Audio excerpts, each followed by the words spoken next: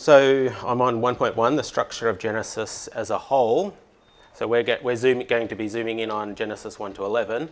But Genesis as a whole is organised into 10, in Hebrew, Toledoth, but that's the word for generation. We get the first heading, chapter 2, verse 4, translated as this is the account. Literally, this is the generation of the heavens and the earth. Normally, it's a family coming after this. In this case, it's an analogy of that. Chapter 5, verse 1 is the next one. And I've got the rest there. So we get 10 of these kind of headings. The book itself doesn't start with one of these headings. So it's like we've got chapter 1 to chapter 2, verse 3 as one thing. Like a prologue, I guess we could say. And then we get 10 generations. 10 large, quite large episodes. So it's like a prologue followed by 10 episodes. The person who is usually named, chapter 2, verse 4, isn't a person. It's just what the heavens and the earth kind of produced. Chapter 5, verse 1, this is the generation of Adam's family line. And it's going to focus in on his family and what happened there. So it marks a transition to a new section, and then we get a new group of people, and it's organised in 10 of these. That's Genesis as a whole. Coming to Genesis 1 to 11, it's what we just did. It's narratives into which these genealogies are being interspersed. Narratives interspersed with genealogies. Outside the Bible, we have some other texts, other ancient texts that are organised in the same way. I've written the name of those down for you, the Assyrian king lists. They're another example of a text being organised in this way. Narratives they're the other way. They're long genealogies being interspersed with shorter narratives. Genesis is another take on the same way of writing up an account. It's large narratives into which these genealogies are being interspersed. It's a way, I guess, of us being able to see the fact that the text is coming as narrative and genealogy. We can still have it as one text because we have these other examples outside. They're one text, even though they're made up of two different genres. So coming to 1.3, the structure of the narratives themselves. So Genesis as a whole organised as 10 generations. Genesis 1 to 11, organised narratives interspersed with genealogies. Now zooming in on the narratives themselves, those narratives are coming in an organised way, and the technical term for those is that they're chiastic. So you can see that in the heading I've given you there, a chiastic storytelling. So a chiasm it comes from the Greek letter chi, which is X, and an X is like that. So first half of the letter, then there's before it turns the other way. So these narratives are like an X. We move into a centre before we move out from that centre in a parallel way. So what happens at the start gets repeated at the end. What happens after that start, the second thing, gets repeated as the second last thing. You get what I mean. You can see I've written them out for you, so that's easy to follow. So the first large narrative encompasses chapter 2, verse after the heading of verse 4, chapter 2, verse 5, through to the end of chapter 3. And we're getting these narratives and then dialogue. And the centre of the narrative is chapter 3, verses 6 to 8. What's going on there?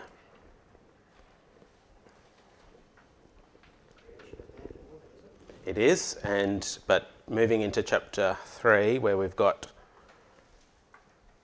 the man and the... See how God is now absent at the centre of the narrative, and that's where they then eat the fruit and commit the sin.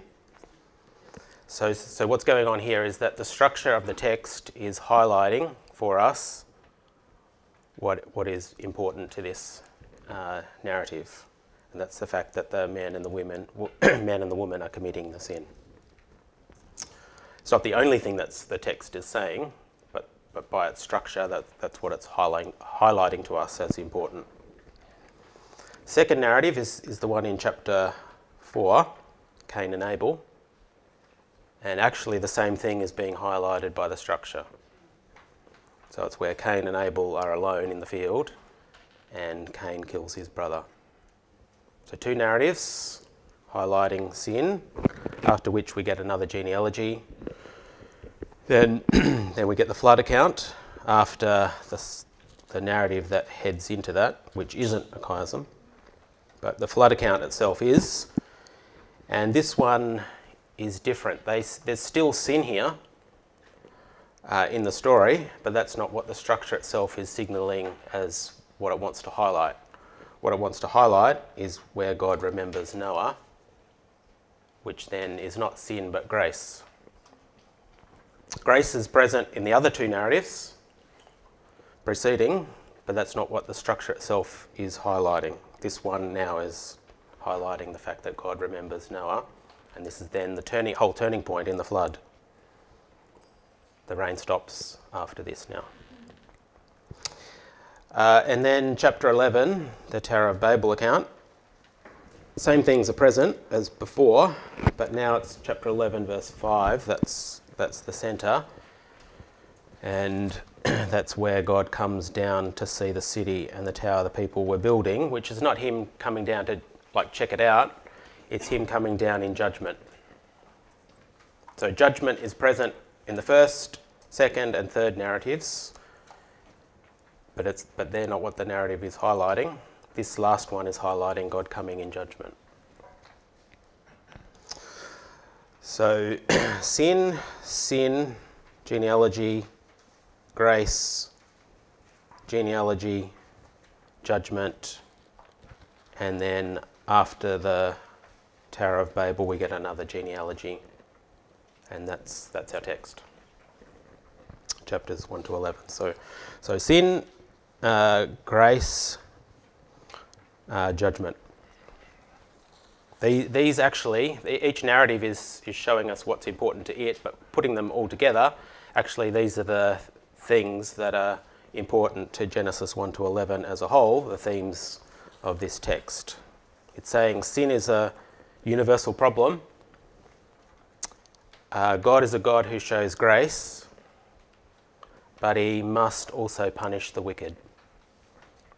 Sin is a huge problem.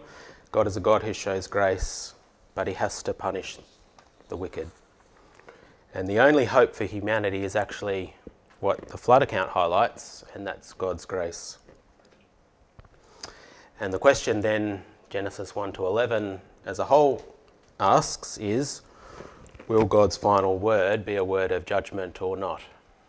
That's a hanging question as we finish chapters 1 to 11. Humanity at the end of chapter 11 seems to be getting nowhere. So we get new heading, chapter 11 verse 27. This is the account of Terah's family line. Get Abram as part of that family.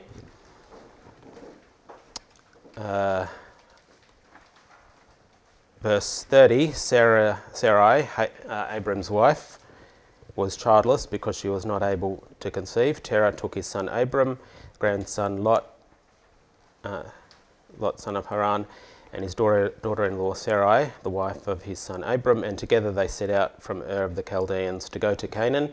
But when they came to Haran, they settled there. So this idea of unable to produce an offspring and unable to get to a place, that's where Genesis chapter 11 is finishing. So humanity seems to be getting nowhere because this family tree, unable to reach Canaan and unable to produce an offspring. there's a crisis of people and place, all because God's rule has been rejected. That's where chapter 11 finishes. That's an unfinished story. Any questions so far?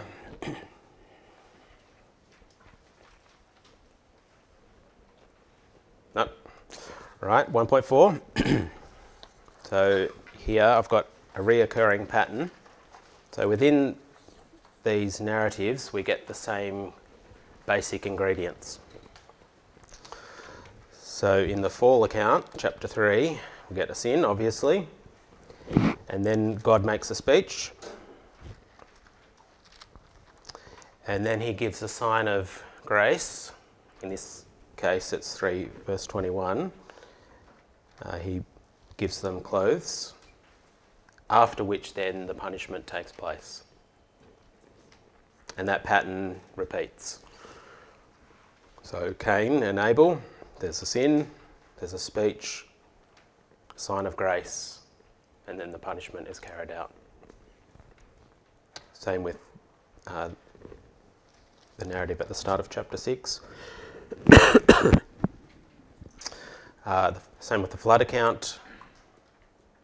And I've included here Babel because that's what people give as another example, but I'm not convinced of that, because see how with Babel the grace comes outside that narrative is the suggestion. It's chapter 10. Chapter 10 in my Bible is before chapter 11. So chapter 10 is the Table of Nations. It's kind of like a map of the world at that time. And if it appeared after chapter 11, it would be read as a sign of judgment, which I think chapter 11 is like a flashback explaining how it is that they spread out. So that's why I think it's not the grace of the Tower of Babel account. And actually chapter 11 then supplies the reason. It's actually reluctant obedience that they're spreading out. They actually didn't want to. They were grouping together and trying to stay together. So there's a constant pattern that I'm wanting you to see. In the midst of judgment, God is showing grace every time, apart from probably the Babel account. And I'll return to that idea later. So basically the summary then, you could say, where sin abounded, grace abounded even more. I think that's a good summary for Genesis 3 to 11. Why is there punishment after grace? Because the punishment in, at least for chapter 3 and 4, is like them getting banished, well then they're not around to receive any grace. They're kicked out, so they're out. So before they're sent out, God in his presence, then before punishment he's giving them, in their case, in the first case, the clothes that they need in order to live outside the garden. Yep. All right, let's zoom in a bit more. Chapter 1 then. Did you all come for chapter 1? Chapter 1 and chapter 6. I'm not going to do chapter 6. So creation, chapter 1. But we need to kind of think about what kind of text is it? Because what type of text, the question of what kind of text is it is one then that you have in your mind, and that's what you kind of bring to the text often. So some people decide what it is, and then that's the grid into which they read what's going on in chapter 1. So I've written here some options. Some people think it's a mythological account, just like another account for how people got here, what we do, and that kind of thing out there. There's different views on this, so that it's like a fictional account to make sense of reality. And that's where they'll read it against other ancient Near Eastern creation accounts and things like that. But Jesus did refer to creation as something historical. And really we did arrive somehow. And I think this then is the text that's explaining that for us. We can't reduce it to mythology and write it off in that kind of way. Other people think it's a poetic account, and there is poetry in Genesis chapter 1, one verse of it. That's Genesis chapter 1, verse 27. You can see how it's indented. It's probably indented in your Bible and laid out as poetry that you would encounter in Psalms or something like that. So that verse is poetry. I'll look at that one a bit more later. The rest of it is written like any other narrative account that we'd read in the Old Testament. And actually Hebrew has a verb form that's pretty much reserved for writing a written narrative account, and that's the verb form that's used throughout this text from chapter 1 verse 3. That's the first use of it, and it just keeps repeating. So it's not poetry like we would encounter in Psalms. Verse 27 is that, the rest of it's not. So we can't write it off in that kind of way. Some people think it's a scientific account. That is, it's giving the detailed steps of the creation process, and it maps to modern science, that kind of thing. Maybe it does. Maybe it doesn't. I don't know. Some people think it's a polemical account. That is, it's written for the purpose of critiquing other ancient creation accounts around at the time. However, there's differences, and I think they mean it's saying and doing its own thing. Its purpose can't be only written to counter other things. And maybe Genesis is earlier, so then, that's a problem for that. The problem is that a genre is being identified, a type of writing or the style it is, and then Genesis is being read against that. We kind of have to do this, but there's a problem or a circular argument to it as well. So I want to suggest a couple of ways forward for you to think about, and they're on the notes there. So a phenomenal or ordinary account. Phenomenal just means ordinary. Phenomenon. So I want to suggest it's using the ordinary language of appearance and human experience. The kind of language an average human being would use. We do this all the time. So we might talk about the sky that's above the earth, or the rainbow, or the sun rising. In each case, scientifically, we're factually wrong. Scientifically, the earth is actually round and the sky surrounds the earth. So it's not, the sky isn't actually above the earth, because it's surrounding the earth, and the sun moves across the sky. It doesn't do that, but it's because the earth is on an axis and it's rotating. The sun is not the one that's moving. And the rainbow is actually a rain circle. So if we actually able to view the whole thing, it's a circle, not a bow. But we weren't making a scientific assessment. We were just describing it using the ordinary language that we have available. And so I want to suggest that Genesis is doing something of the same kind of thing. It's using ordinary human language of human experience. It's not technical or academic, and we don't have to have finally arrived at the modern era where we have science at a certain level, that now we kind of know what's going on. I want to suggest that any ancient reader up to the present day can read it and make sense of it.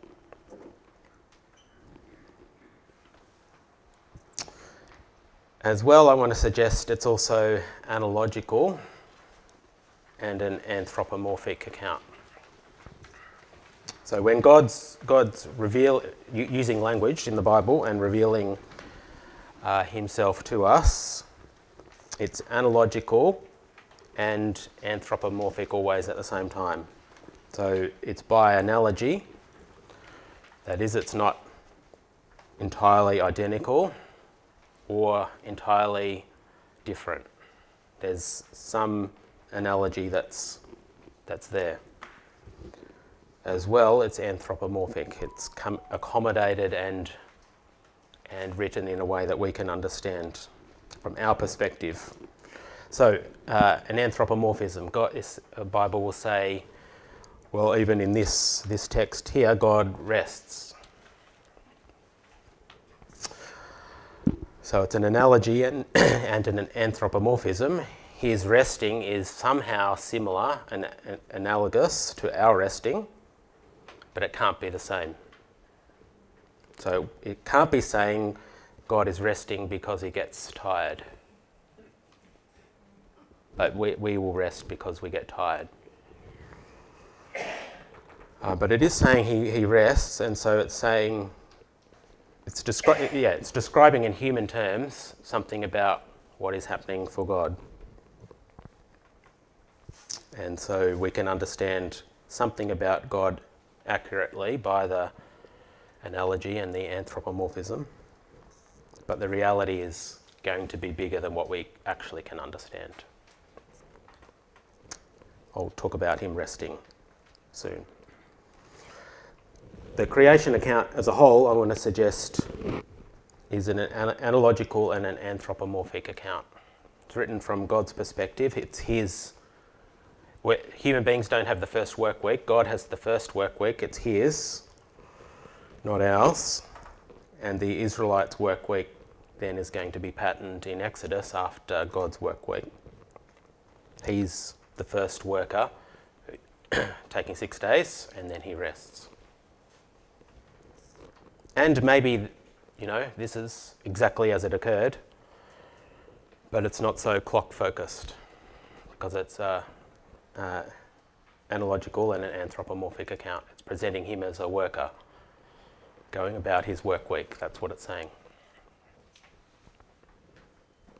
at the very least. It can be saying more, but I want to get what's actually there. Any questions? Probably. Can you explain anthropomorphic again, please? Yeah, so it's describing God using words that are appropriate for human beings. Describing him as somebody who needs rest. That he changes his mind, or he gets angry, these kinds of things. We know what those things are like because we are human beings, and so we can kind of relate to it, but there's going to be a fullness of reality that's bigger than what we're kind of grasping at, trying to describe God. So a day is not a 24-hour day? Don't know. It's written, in the account, it's written as if it is, yes. Yep. And I'm happy for it to be the case. Day 7, though, is not 24 hours. It goes on forever. God is still, he hasn't returned to he hasn't started week number 2. So the 7th day is ongoing, and the expectation is that human beings now will do their work. Many more weeks of work though, but at some point their work will be complete, and they then can join God in the rest that he's reached.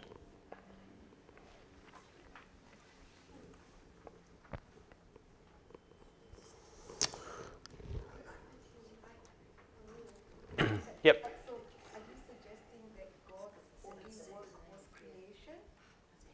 Yeah, in the unique way that chapter 1 is presenting, yes. So he'll still go on providentially upholding creation. So it's not like he's doing nothing, but he doesn't need to,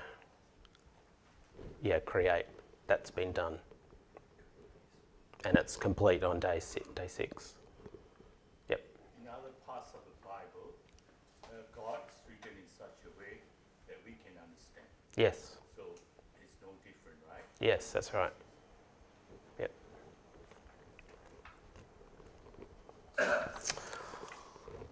All right, coming to 2.2, deliberately, what time are we at? Crafted account. So I've said it's not poetical. That doesn't mean that there's creative things going on. So here's some of them. So it comes as 7 days, right? So 7 already is a feature of the text. There's seven days. Once we start looking, then the word 7, or the number 7 is used repeatedly. The word day, so there's 7 days. The word itself, day, occurs 14 times. That's a multiple of 7. The word earth occurs 21 times. And the word God occurs 35 times. So day occurs 14, earth 21, God 35 times. And then phrases start occurring 7 as multiples of 7. And it was so occurs 7 times. And God saw that it was good occurs 7 times. But actually something creative has to happen with that, because on days 3 and 6 there's 2 acts of creation. So verse 9 starts the 3rd day, and God said, and we get an act of creation. Verse 11, then God said, we get a 2nd act of creation. And in both cases he sees that it's good, verse 10 and verse 12, right? Same happens on day 6, but none on day 2. So it's not that God didn't see what he created on day 2 as not good, but if it used that phrase on day 2 as well then we've got 8 times that phrase is used. So it leaves it out on day 2 so that we can have a multiple of 7 overall, I think. The first verse itself, if we count in Hebrew, is 7 words. The second verse is 14 words. The 7th day, that is Genesis 2, verses 1 to 3.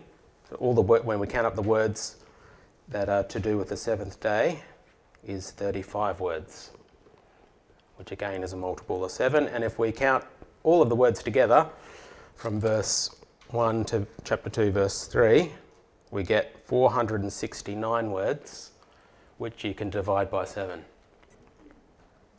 I can't do that in my head, but that means all of these details, the amount of them, if it was just a few of them, I'd have a question mark myself, but because there's so many, I'm convinced that we're meant to see these things, such that, if you added too much more detail about one thing, then all of it's not going to add up to the right number now. So it means you've got to have spent a long time getting all the details right to say what you want to say in the amount of words that has to kind of divide by 7. Yep. Sorry? No. He's a mathematician, and because all the words actually have numerical values, you go through it, it's all numbers. Yeah, that's probably going too far. I'm normally sceptical of this kind of thing, but with this text. Have I heard of Ivan somebody? Pannon. And my answer was no. That's the question Yep. answers in English. How does that relate to whether it's in its original language or is it Spanish or French? You know, do you see these same patterns if it's translated into a different language? Because that would you would use different words for translations. Yeah, I wouldn't do the counting on a translation because it's one step removed. So I'd say the author's intent will be coming via the translation, but you're not going to be able to get this level of detail. This is kind of baked into the original text that just cannot be conveyed in a translation. So when we're reading it in English, Yeah, you won't know. And it will be, if it is doing something like this, that's just random. Yep. Yep. If the 7 days is the most obvious one, Yes. and Exodus 20 links that to the human work week that you talked about earlier, what's the significance of all the other sevens, do you think? What's the author's intent in doing that? Yeah, I think it's conveying the fact that God is ordered in what he does overall. So just as the human author has laboured over this text and produced a very crafted and orderly account, he's trying to mimic something of what God has done. He's trying to describe in a kind of godlike way what God has done in creation. That's my hunch, but yeah.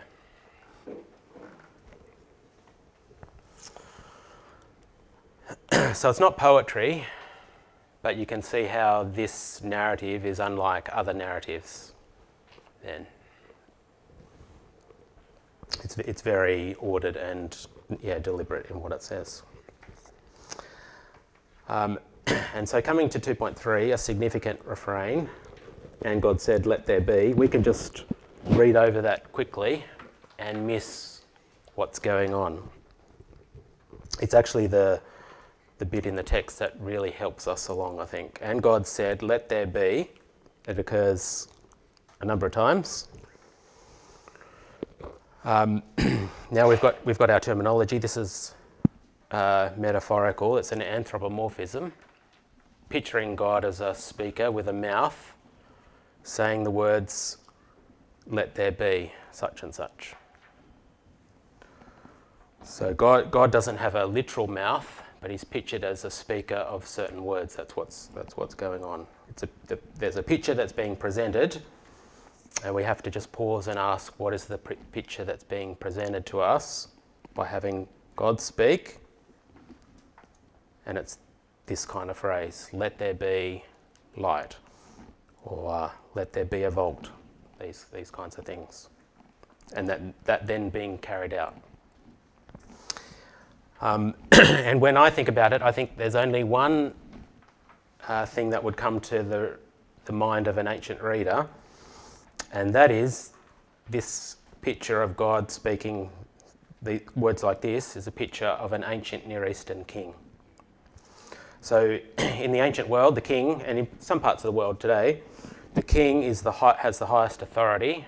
The king is the law. He's the one who issues decrees, and they have to be carried out. And if you don't carry it out, big trouble. In Australia, we have a different system. Those in authority are still under the law. But in the ancient world, and in some parts of the world, the person at the top, everybody else has to follow what they say. Our Prime Minister can't issue a decree and expect it to be carried out. But that's different. The picture here is different. So the picture of God's word is a picture of God the King, I think. So he's the king issuing decrees, and they have to be carried out by virtue of his authority. So there's the authority, or what we could say the sovereignty of God, or what I'm getting to, the kingship of God. And so if we've got the kingship of God,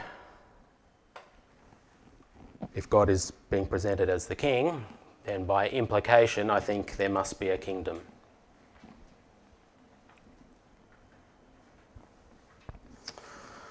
So this significant refrain, "and God said, let there be," is cluing us into what's going on in the text. God is the king, and what's going on is he's setting up his kingdom as he's creating. Any questions? Is there any significance why a day is like from evening to morning? Yeah, so the question is, is there any significance to the fact that the end of the day, or the end of each day, is recorded as, and there was evening and there was morning, whichever day? And I think the answer is that it's a different way of viewing the beginning and end of a day in that culture. So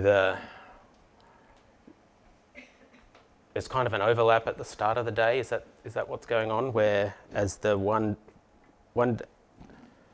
next day begins as the other one ends.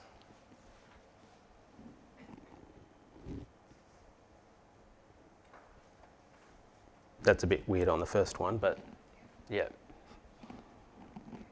Once we're after the first one, then it works.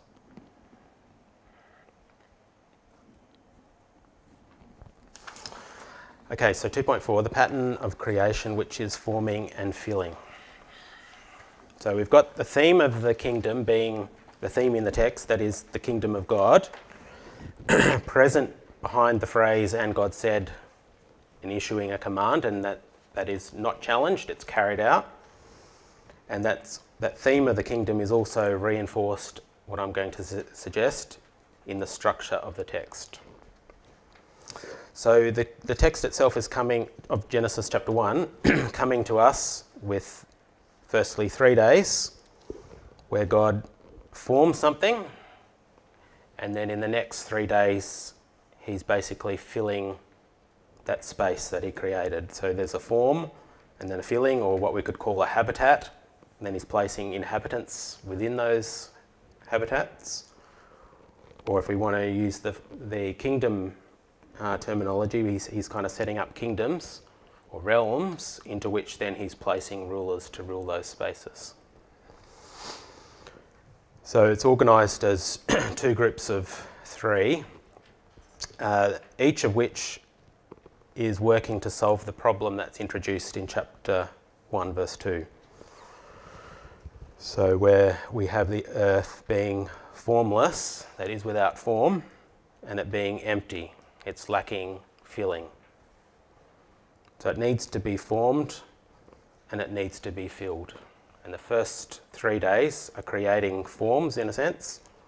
The next 3 days after that, filling those spaces. And the way the account then is written helps to reinforce the fact that they're coming as 2 groups of 3, where day 3 has 2 acts of creation, which I mentioned before, verse 9, verse 11. And then day 6 has 2 acts of creation that then match. Verse 24,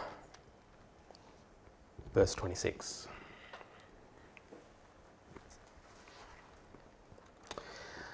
In verse 16, if you come there, so this is the first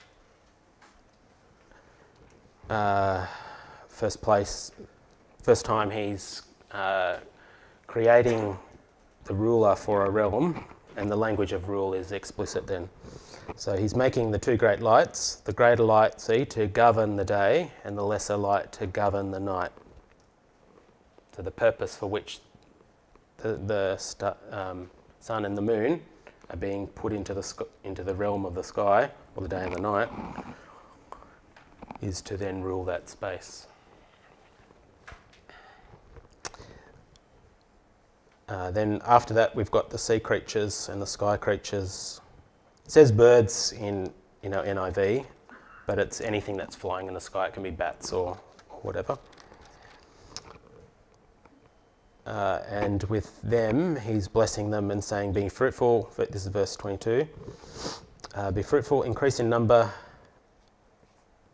and fill the waters in the seas and let the birds increase on the earth. And so this language of multiplying and increasing can be taken as, you know, if you're filling that space, multiplying and filling that space, you're ruling that space.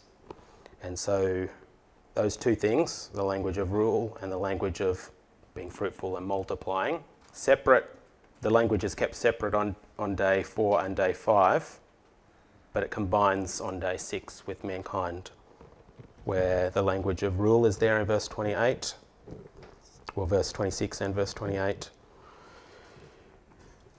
as well as the language of being fruitful and increasing and filling the earth and subduing it. So he's creating certain things, placing them in a certain realm to rule that realm. Mankind created last, I think, to rule over the land, but in a sense to rule over the whole thing. And that's what verse 26 says.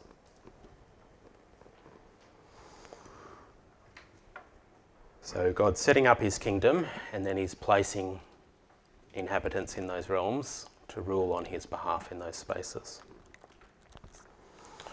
Any questions? Verse 3 says that there is light. It's not the sunlight. I don't know, because we've only got the sun being created on day 4. So this is one of the problems, yeah. So whether that can be a clue in the text that we're not to take it, we're meant to kind of overlap them. Yeah. Some people who will see this as giving the exact order of things and scientific will say what's going on with, so sun and the moon actually created on the first day, but they're only being, what they say, the clouds get blown away and they can start to function as light bearers on day 4. That's one way that they try to solve it. Maybe that's creative. Yeah, I'm not sure. The 7th day, different from the other days. There's no creating on this day, so then that's separate. But leading up to this, we've got the structure, 2 groups of 3, reinforcing the kingdom theme. This leads to the 7th day. 7th day, God rests from his work. He's finished the work of creation. And so some kind of image is being presented here. It can't be God is getting tired and needs to go to bed. So I think the better way to take it is God's been establishing his kingdom.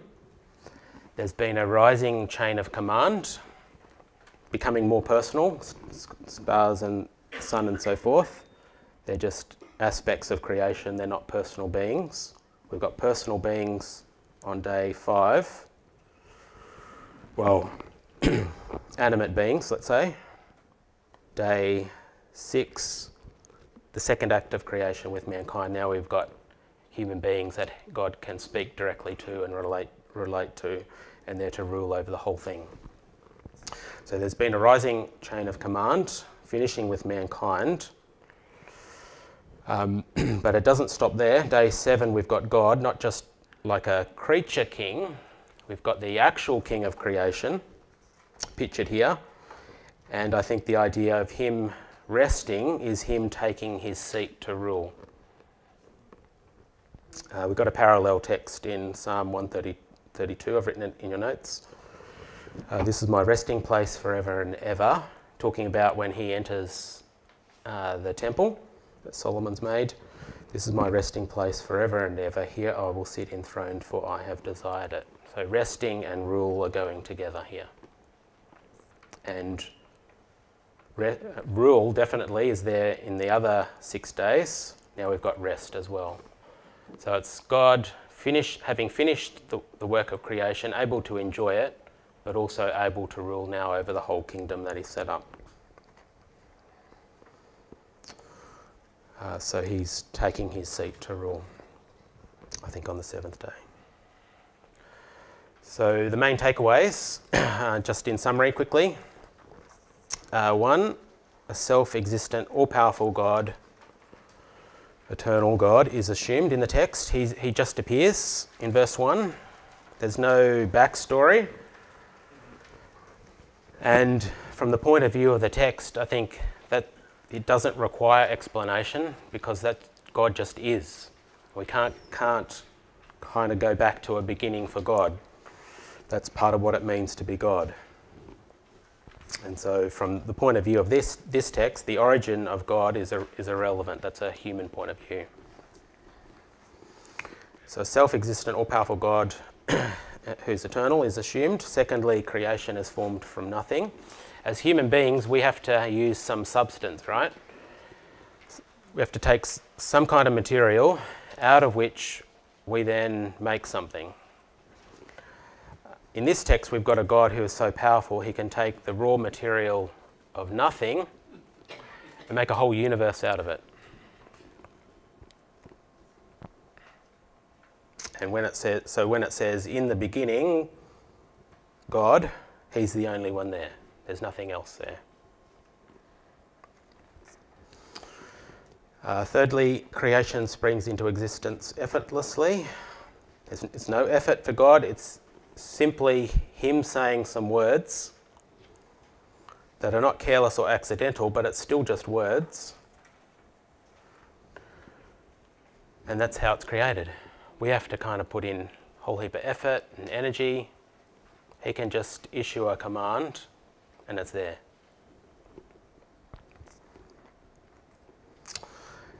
Fourthly, creation is good, which means it's good.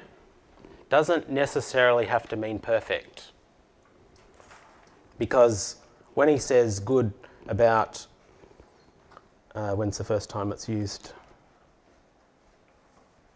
Verse 4, it can't mean perfect there because he's still got things to do. He only says very good on day 6. So there's improvement throughout the days. And I think there's the expectation for improvement after the seventh day. Creation and the animals and so forth are not immediately filling their spaces and ruling them, but at some point they will, which will be better in a sense than what it was before. So I think good for the purposes for which it was created is a good way of thinking about it. Which in another way of thinking can be perfect anyway. It matched what God wanted.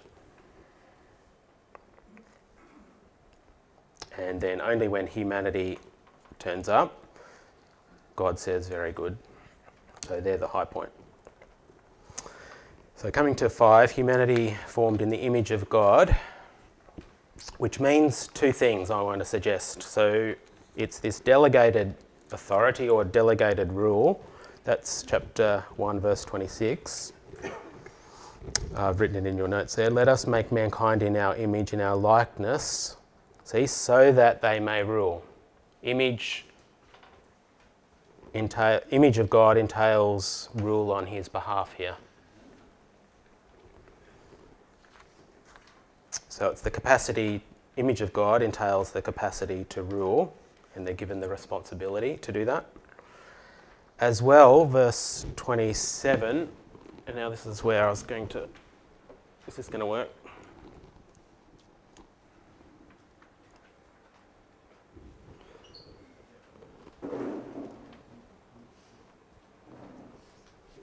So it's in your notes, but the colour didn't come out.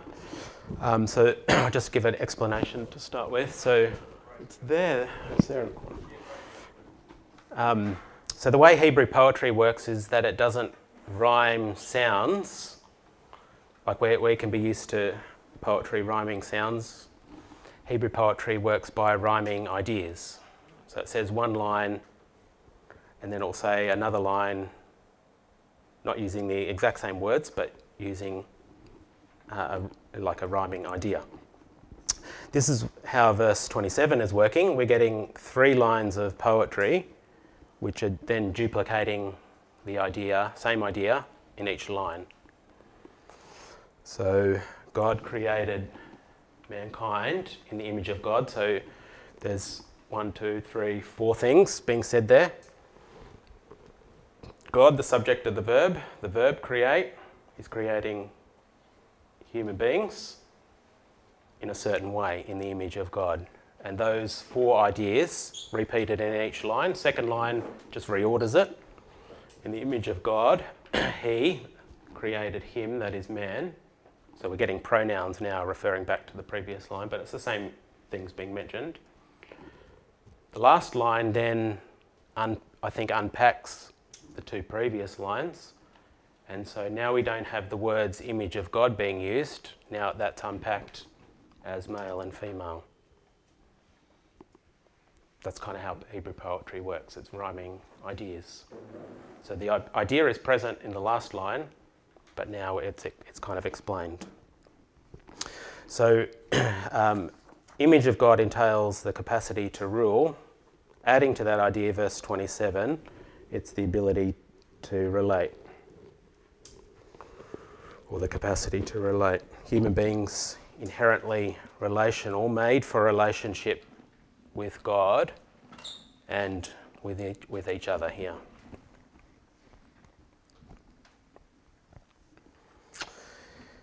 And then sixthly, the goal of creation is rest, and that completes the creation week. That's where it's heading, and that's even before the fall.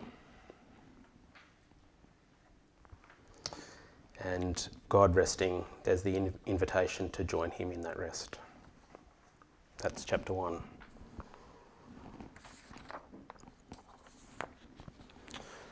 Move on to chapter 2. Well, chapter 2 to chapter 3, this is the first narrative, and Hebrew narratives often we get 2 parallel accounts. So the story is told once and then told a second time.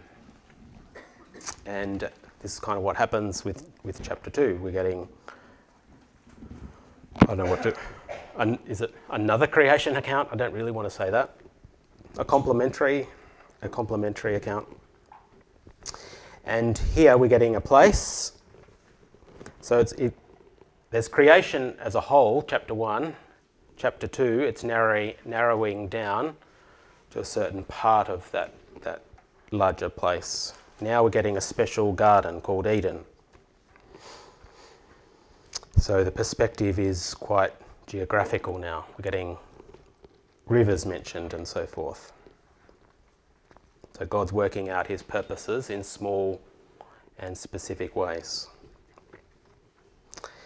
And we're getting people. Now when they're introduced, we're getting God's name appearing. So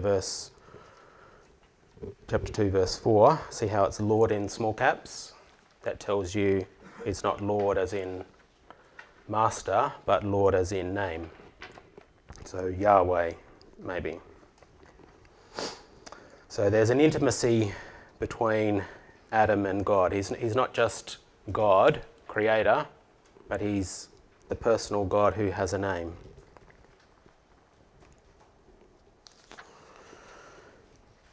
And he gives the human beings, and specifically Adam, a responsibility. So chapter 2, verse 16. The Lord God commanded the man, you are free to eat from any tree in the garden, but you must not eat from the tree of the knowledge of good and evil, for when you eat from it, you will certainly die. So given a responsibility, here it will be, what can we say, live in obedience to what God says. They're free to eat from any tree except one. There's a command not to. Adding to that, verse 18, the Lord God said, it is not good for the man to be alone. I will make a helper suitable for him. So live in obedience to God's word. Now it's live in relationship as they might rule creation on God's behalf.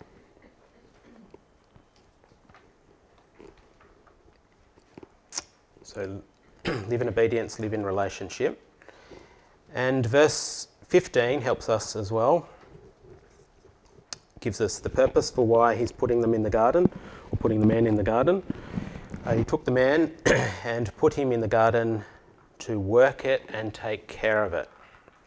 And whenever those two words occur together, working and taking care, it's usually what priests do in the Old Testament. They're the ones who work or serve, and what I want to suggest is a better translation, to guard it.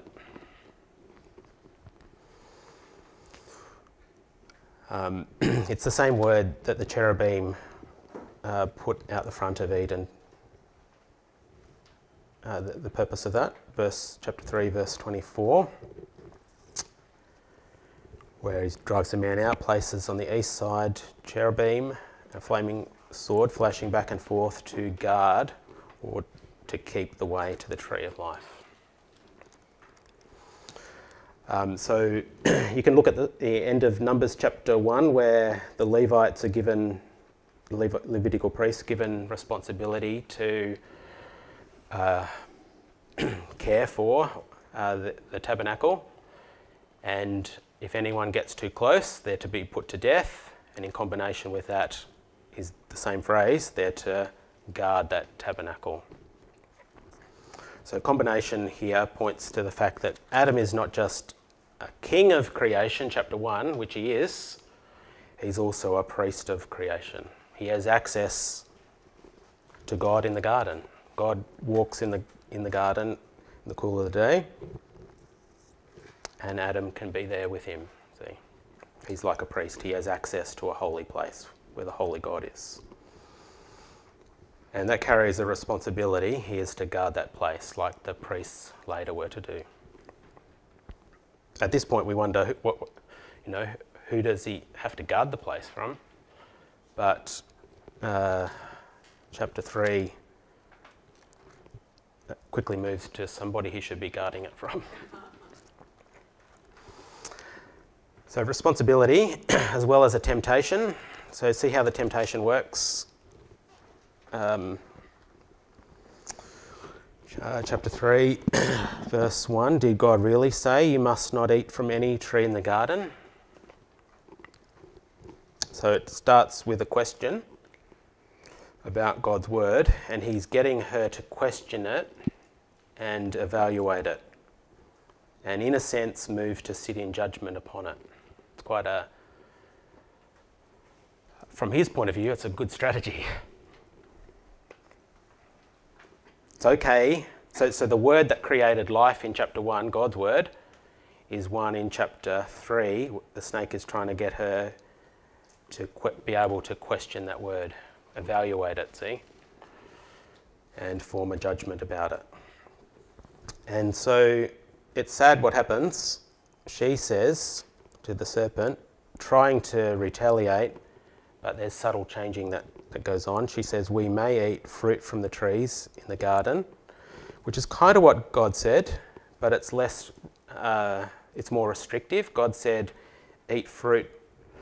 You may freely eat from all the trees. She just says, eat fruit from the trees.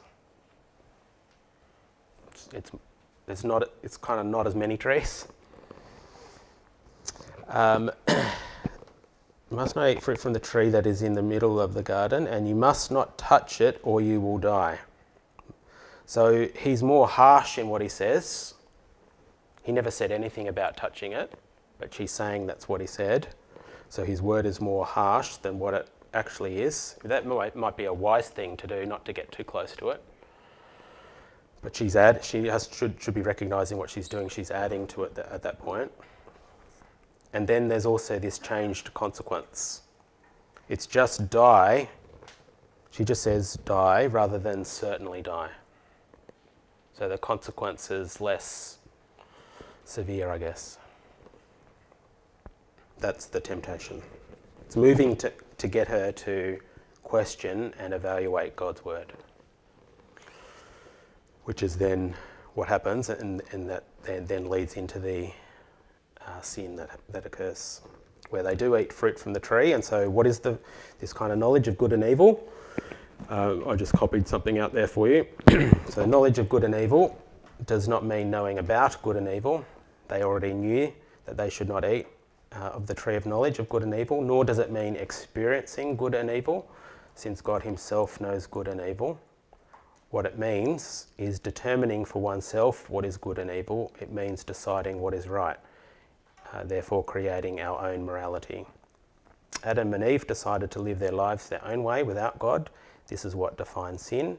Sin is doubting the word of God and choosing to live without God. In effect, we knock God off his throne and put ourselves in his place. We decide to be gods for ourselves.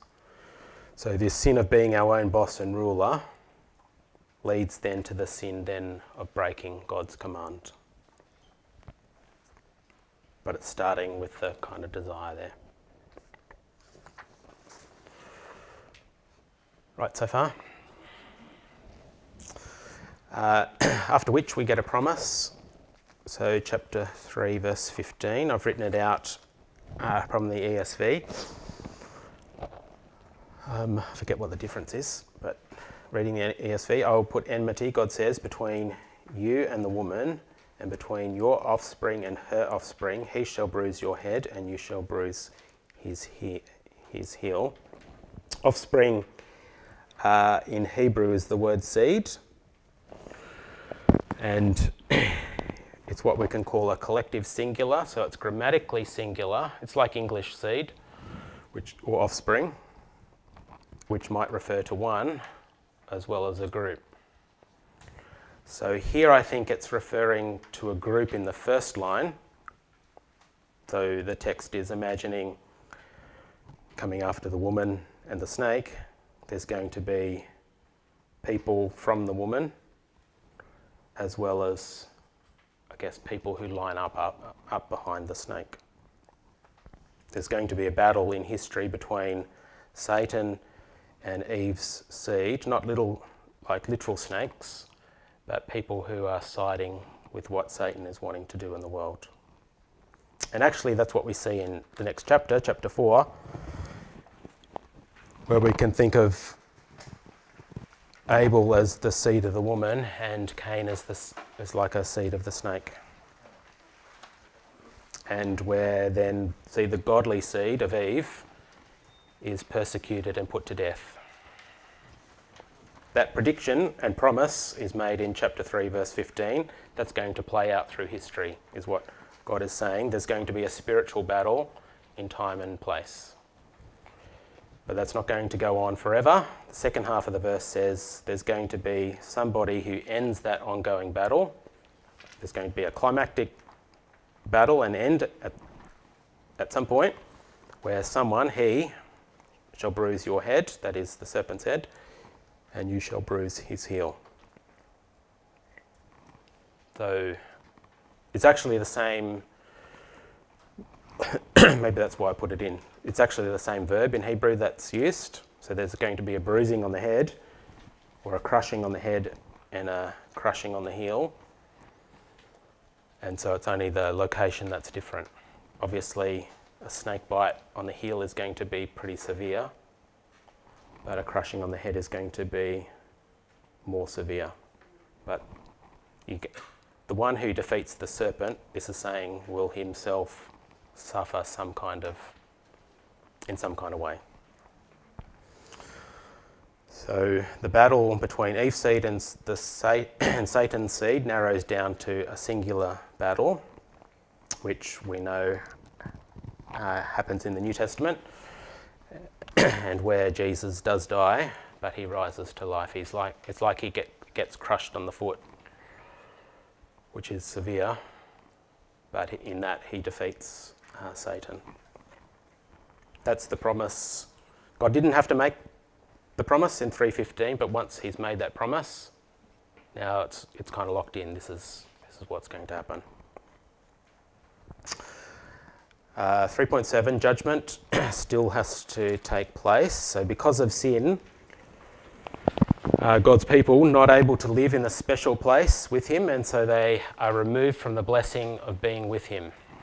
And the rest of the Bible is how to kind of get back to Eden. It's going to involve going through, chapter 3, verse 24, this flaming sword that's flashing around everywhere. It's possible to get back into Eden, but you're going to get pretty cut up and burnt. That's the way forward. So the rest of the Bible is the story of how to get back through that flaming sword past the cherubim. So being a creature now means being at odds with creation and not ruling it or enjoying it like they could have in the beginning. That's the judgment, as well as blessing. So because God does what he does in chapter 3, verse 15, that is, he doesn't turn up in full and final judgment, which would have been his right. He doesn't do that. Only Satan is cursed. Humans aren't cursed. Satan and the ground are cursed. God even clothes them for life outside the garden. Must mean he still has a plan for them. So there's blessing even though there's judgment and curse. That's chapters 2 and 3. Here we go. So chapters 4 to 11, what I'm suggesting is where sin increased, grace increased all the more. So some themes and patterns, picking up some speed. So sin spreads. So once it happens, it's like it's infectious then. And we can think of it as like an avalanche or a growing bushfire. So an avalanche starts with something small and just gets bigger and bigger as it goes down. And that's kind of what happens. It's growing in intensity, sin does, in Genesis 4 to 11. So it's starting with disobedience, chapter 3, murder, chapter 4, and by the end, human beings are not just doing isolated sin, now they're in on it together with the Tower of Babel account, organising themselves collectively against God.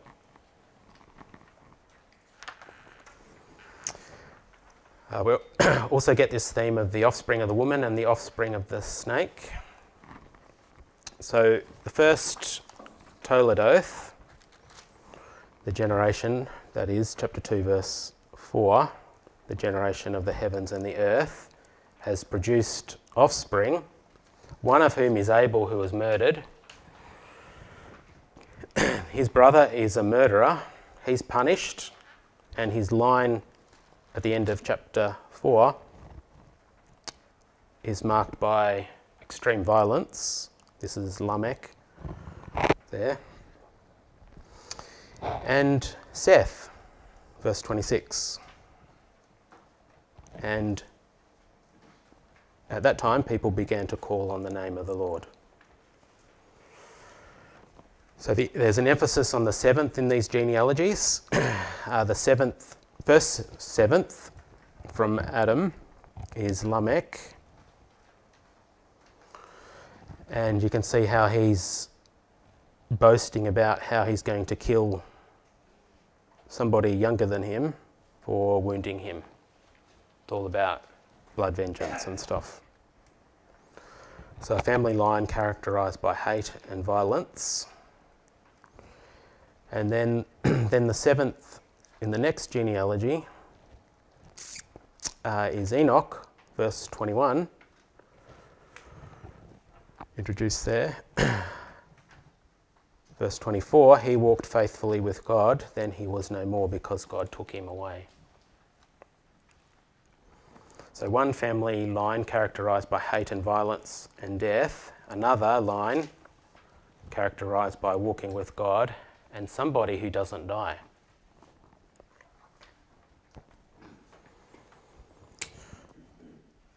And actually within this second genealogy of chapter 5, we get another Lamech, see verse 28. that's a different Lamech from verse 23. And this Lamech is different, has the same name, and he's speaking like the previous Lamech, but now he's expressing a longing for the curse to be removed. See the language? He's hoping that his son will comfort us in the labour and painful toil, those words only used here back in chapter 3, of our hands caused by the ground the Lord has cursed. So the hope is that the 10th person from Adam, Noah, would be the one to reverse the curse. There's a hope that God would keep his promise of Genesis 3:15. Then which verse were you in then? Chapter 5, verse 29. So there's a deliberate linking, so that word painful toil only used here, and that's the same word painful, the labour pains, and that Adam's going to have painful labour when he works the ground. So this Lamech is expressing a hope that the curse would be removed.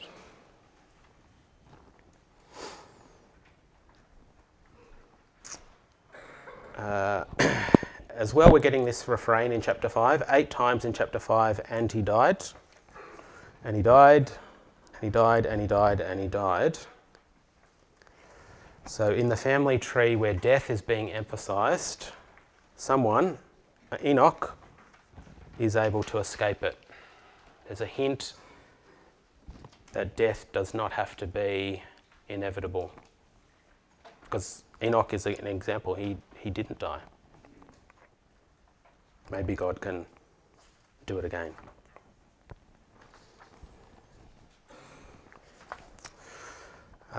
Okay, so coming to 4.2, God's covenant with Noah, which I want to suggest to you as a covenant of common grace. So we can have special grace coming to people, as well as common grace coming to people. Special grace will be something that's undeserved, therefore it's grace, but it's coming to somebody whom God has chosen, say, one of his people. Common grace is common. It's still undeserved, but it's common. It's not reserved for God's special people. And so God's covenant with Noah, I want to suggest, is like that. It's in chapter 9. See how it's between me and the whole earth, and it's going to provide a certain level of order and predictability. God's not just going to dish out this extreme judgment by a flood again. So it's providing a certain context of order and stability, I think, into which he can work his plan of salvation.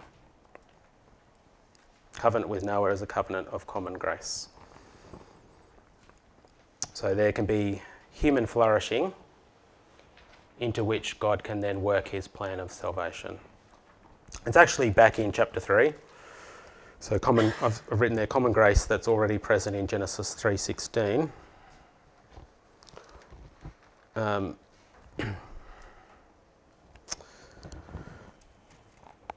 Well, 3:16 and 3:18 and 19. So yes, childbearing will be painful and marriage will be painful, but those two things are still going to exist. There still will be marriage and there still will be childbearing. There's common blessing after the fall. There still will be marriage and childbearing. And for Adam, there will still be work. Yes, it will be frustrated, but there still will be work. So it's not absolute curse. There's some measure of satisfaction, but we can't find absolute enjoyment in work and family. There's common blessing and common curse, and it's into that context he works his special does his special work, fulfilling his promise in verse 15. Any questions? I was going to say some more, but I need to try to finish here. So, point 5, story that hasn't reached a satisfactory ending yet. So, throughout Genesis 3 to 11, there's a running tension, on the one hand, between humans who are now predisposed to sin and oppose God. That's the one hand. On the other hand, no matter how bad human beings become, God remains sovereign and is gracious, and he still desires to bless, same as what he was wanting to do in chapter 1. So because of sin in Genesis 3, that just sets the course for further sin, and because there's further sin, therefore further judgment. Right? Because of sin, that's just now setting tracks for further sin and further judgment. But because God shows grace, he doesn't bring final judgment. That, I think, sets the course now for further grace and the unfolding of his plan to save. So this text then expects us to keep reading to find a satisfactory solution to this tension between human beings keeping on sinning, God wanting to save and bless. Immediately, well, chapter 11 finishes the section you're doing at church. And what I've been trying to suggest is that the Tower of Babel account is different to the other narratives where there was grace, a visible sign of grace within each narrative. People have tried to suggest chapter 10 is the grace at Babel, but chapter 10 is not part of the Babel account itself. So other than the fact that God allows them still to live, there's not grace like there was, no visible sign of grace like the previous narratives. That's one thing. Secondly, the genealogy of Shem finishes the chapter. And as I started, it's finishing with a crisis of offspring and a crisis of place. See how Abram's wife is childless, unable to conceive. It's a crisis of offspring. And they've set out to go to Canaan, but they're unable to get there themselves. And so it's a crisis also of place. These things that are problems in the text, the fact that there's no grace at Babel, the fact that this family tree is highlighting the fact that they can't produce an offspring and can't get to a place, all of these things begin to resolve right at the start of chapter 12, which I've written out there for you. 5 times in the short space of 3 verses, the word bless gets used, and so I've underlined those, and I've highlighted the word land and a great nation. So behind land and nation, see how that's place and people. So as God makes promises to Abraham, he's dealing with the problem of people and place, just previously in chapter 11 in the genealogy. And as he's making this promise to bless, this now is the missing kind of grace ingredient from the Babel account. This is the grace for Babel, as well as the grace that's going to kind of answer some of the problems from the previous number of chapters. So 5 times he uses the word bless, and scattered throughout Genesis 3 to 11 is the word curse 5 times. And so in a short space of 3 verses, we're getting the word bless. This is the blessing that's going to wind back the curse as God keeps his promise to Abraham. So a shorthand way of remembering God's promises to Abraham I've written there for you. Lob, land, offspring, blessing. That's what's going on there. And as we arrive at Abraham, there's this extreme slowdown in the narrative. Genesis 1 to 11, how many thousand years does that text take into account? I don't know, but it's a long length of time. The next 25 years take 10 chapters to tell. It's like we're on fast, yeah, we're going through time fast to get to chapter 12. This is what the world has been waiting for, what God's going to do in chapter 12.